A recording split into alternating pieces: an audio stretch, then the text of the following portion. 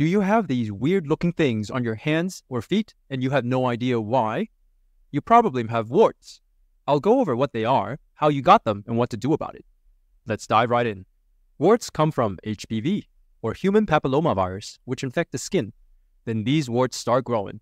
There are over 200 types, but most commonly they are on your feet and hands. Some even infect the genital area. Yeah. Who gets it? Children and young adults. Occupation like handlers of meat, poultry, and fish, like butchers, get them a lot. People with eczema and immune problems are prone to getting HPV as well. How does it spread? Warts spread by direct skin contact. It's possible to spread from objects, but that's not fully proven. Most of the time, these warts do go away spontaneously in 2 years. Without treatment, 2/3 of them do, but 1/3 stays. What else can look like warts? Corns, skin tags, and sometimes cancer can look like it as well, so it's always good to see a doctor the first time you had it. When should we treat warts? Mainly for pain, cosmetics, and if it's persistent. Remember, 2/3 of them might just resolve on their own. What are our options for treatment? Salicylic acid, which you apply on top, helps exfoliate the outer layer of the skin. Sometimes it's used for comedones or blackheads as well. The good thing about it is that it's painless when you apply it, and it can be done at home. In the office, we use cryotherapy, liquid nitrogen.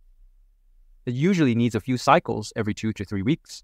It's more effective than salicylic acid, but can also be more painful. It's normal to have some redness and blister with pain after treatment. Other fancy prescription agents include immunotherapy, betel juice, also called cantharidin, imiquimod, and TCA acids could also be used too. There's even some very weak evidence that duct tape could work.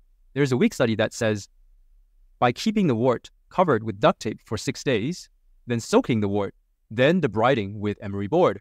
Leave it uncovered for 1 night, then reapply the duct tape. Keep doing this for a maximum of 2 months or until the wart resolves. Other studies do show there's no difference though. How to prevent warts? Don't touch another person's wart. Don't share towels, clothing, wear shoes always, and wear flip-flops when you're in public showers or locker rooms. Get vaccinated with the HPV vaccines and wear condoms. That's it about warts. See you next time.